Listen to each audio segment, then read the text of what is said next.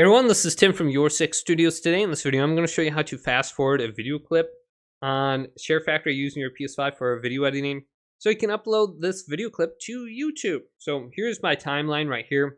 It's very easy to fast forward a video.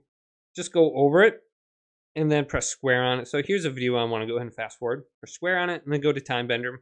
Now if you go to playback, you can reverse the video clip. Plays the video in reverse. Just press square here and press X to confirm. So let's go over to time bender. Now if you go to 1/8, 1/4, and 1/2, this is going to slow down. If we go to 2 times, this is going to speed up. So go to 2 time, then go down on the D-pad and go over to smooth. If you go to step, it's going to be kind of jerky. Go to smooth, it's going to fill in the frames and it's going to look smooth. So I suggest that. So make sure the smooth is highlighted blue before you press X. And this is what this will look like now. So it's going to speed up the clip by 2 times. Whoa, and there's my transition back to me beyond the ship.